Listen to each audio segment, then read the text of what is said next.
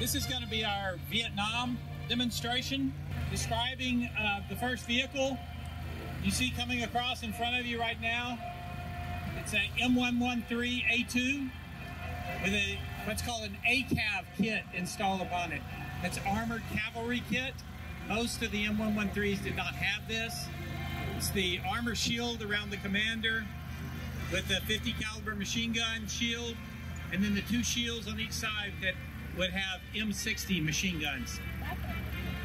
It also had some supplemental armor underneath and some extra armor on the front. This was developed during Vietnam because of all ambushes and mines and such. And it made the M113 rather, instead of an armored personnel carrier, it made it into basically an assault vehicle also. It was very, very well armored. And our M113 here is marked up for the 11th Armored Cavalry Regiment, which saw a great deal of service in Vietnam. I don't know if you all noticed what is written on the back of the commander's hatch.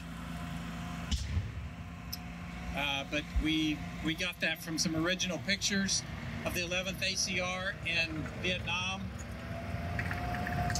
It says, "Standing orders for troopers of the 11th ACR.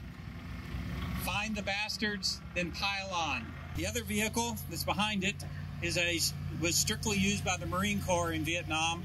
It's an M50A1 Ontos. It has 106 millimeter recoilless rifles mounted on it. It's powered by a Chrysler 361 V8 engine. Has a really good power to weight ratio. It can go really fast. It's very nimble.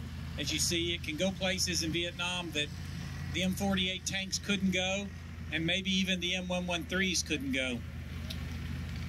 It was also really made a name for itself in the Battle of Hue in 1968, when it really came to the rescue of the Marines there and was considered one of the primary vehicles that saved the day in the Battle of Hue. The 106 recoilless rifles have a spotting rifle on top of them.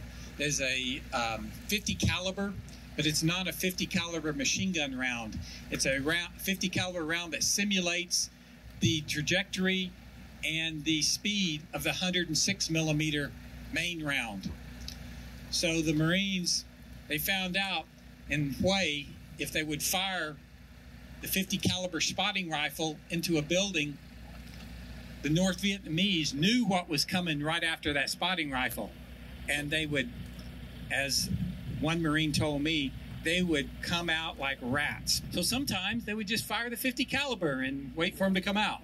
Anyway, it was a very effective weapon. It had a number of different rounds for it, including a flechette round that was just incredibly destructive, that they would fire at enemy personnel and such. It's amazing the explosion that you see on the other end of it. I believe we're going to have a little Vietnam skirmish now.